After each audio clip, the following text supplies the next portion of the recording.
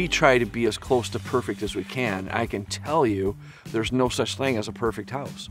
It just isn't out there. In some of that is, there might be, like I say, a nick in the wall or something that has to be fixed. And some of it is just that, okay, they designed this house, but then now that they live in it, it's not exactly what they wanted. They would have done it different.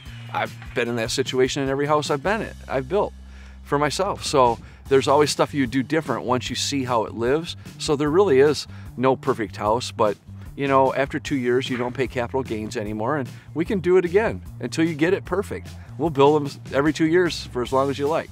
But I mean, perfection is really hard to attain when you have a product with over 250,000 different components in it, probably over 150 different people working on it. It gets tough. We do what we can. You know, we have a warranty process.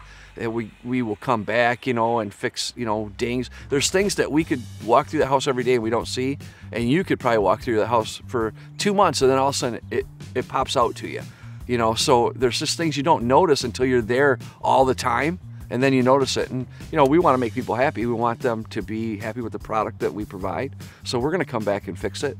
But to think that everything is going to be perfect, especially when you move in, there's just things you don't know until somebody lives there, right? And you need to find those things out. We hope it's right, but when it's not, we want to make it right. And we have people that work on our jobs that truly care about their craft and their profession. There's no doubt about it.